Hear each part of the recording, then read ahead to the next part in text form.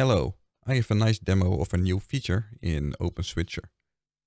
It is now possible to control video hubs directly from the Switcher application.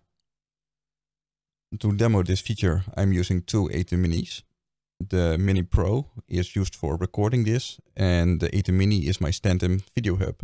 I've connected this with an HDMI cable from the output of the Mini to one of the inputs of the Mini Pro. And I have connected my cameras to the first three inputs of the Mini. And the PC is on input 1 of the Mini Pro. I also created a loopback on the Mini Pro so I can show the multi-view for some extra features.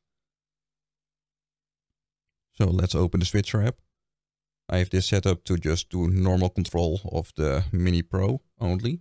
And I have not connected it yet to the Atem Mini. To connect to it, I have to go to Preferences, and in the hardware list, you will see that my two Atems are the network and the Mini is on .17. I go to the hardware settings, routing, and here I have the option to add a video hub. And here I can add the IP address of my video hub, which in this case is the Mini, and connect. And it will show me the three outputs of the Mini. And only the program is an actual output. And I can select that is hooked up to input 4, and I want to rename it on changing the source.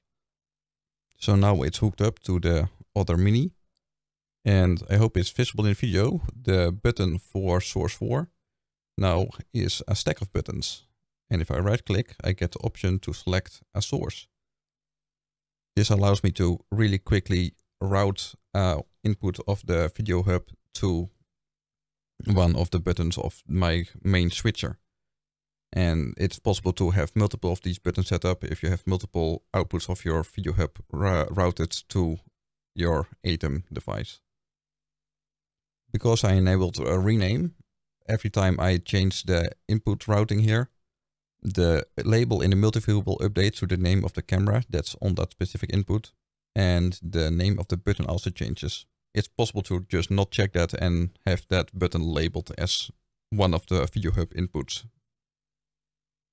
Another feature that I've added here is, if I go back to the router settings, I can select the program output, which will be the USB of the Atem Mini. I can select show as bus instead of selecting an input that it's connected to. And I will go back. Now I have, if I make the window slightly larger, an extra bus here that controls the routing for that specific output. And if I now use this bar to control one of the outputs, that will just only change the video I'm routing out of the USB port of that Atem Mini. Or if you're actually using a video hub for this, you can have another output that might be hooked up to your projectors or anything, and you'll be able to easily change the routing from here. So that concludes the demo of the new features. I hope this feature is useful for anyone. I might add a router tab to the main view of the OpenSwitcher application in the future, so it integrates all the features from the original software for the video hub. So you never have to switch between the software for that, but I'm not entirely sure how that would be designed yet.